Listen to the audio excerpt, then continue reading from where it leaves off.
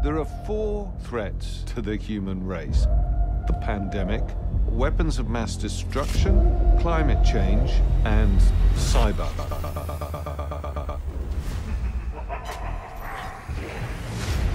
It takes one person, one weak link. If you're being specifically targeted, they will follow that trace and they will get you. The Federal Reserve in New York holds trillions of dollars kept by banks around the world.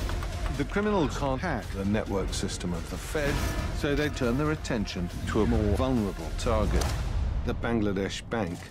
The heist is on. Bangladesh was the biggest cyber heist of all time. It is a mistake to think this happens overnight. Members of the Bangladeshi Bank were targeted. They tricked them to click on an attachment that contained malicious code. They were inside the bank's network for a full year. Copying screenshots, keystrokes of employees. Jumping from a computer to computer. Bingo. They find the terminal that communicates with the Fed.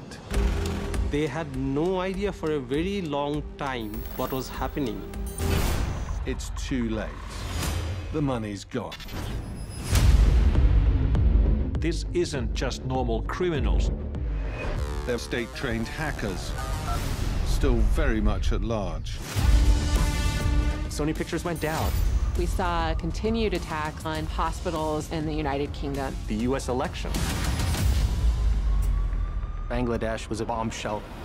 It just blew my mind. Every year, the hacks get bigger, the damage greater, the implications graver.